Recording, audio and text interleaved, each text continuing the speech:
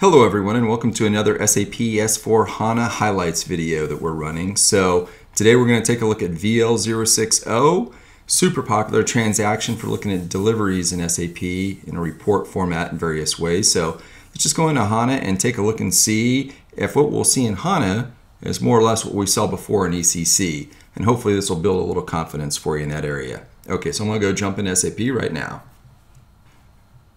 Okay, so let's run Vl06O. And we get our typical selection here, so we can pick any of these options to look at deliveries in various ways. One of my favorites is looking at deliveries for goods issue, but I'm just going to go ahead and click List Outbound Deliveries. Sure enough, we get our same selection screen.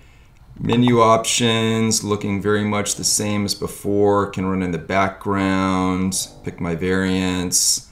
All this looks the same. So looking really good here. Selection criteria. Down here I'm going to pick on the expanded criteria, which is the same as before. Can run it by sales organization. Shipping point, again, is super popular. By specific users, dates created on. All very much the same, so I'm building some good confidence here that I can rely on this. It's what I've seen before. Very common to run it by material and batch. Specific customers. Other partners. You can check by route, and again we've got all of our same statuses that we can run it by. So just to check those out, I want to look and see any deliveries that we have that have not been shipped yet.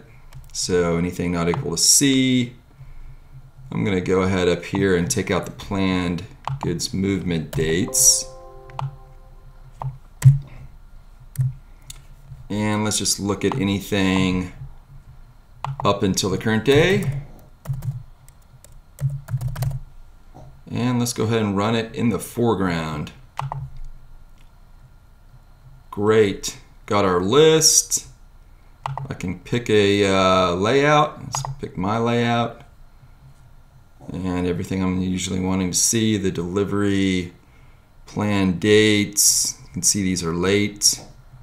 The route pulled in, I can see I'm missing some routes here. The weight and the sales organization that we're going to ship from. I can still switch over to item view. I can check the deliveries. I can still drop it to Excel, send it to the business. Everything looks really good. Check my subsequent functions, so I can drop into change mode still. I can PGI from here, and then I can go look at my delivery output that's assigned as well.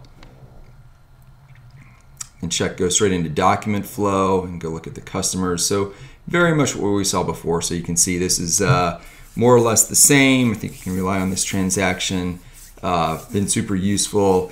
Don't see any major changes with this that we'd have to get used to from a business standpoint. So this is terrific. Okay folks, so thanks again for joining us for another SAP S4 HANA video, this one on Vl06O. We'll take a look at some other ones upcoming shortly. Thank you.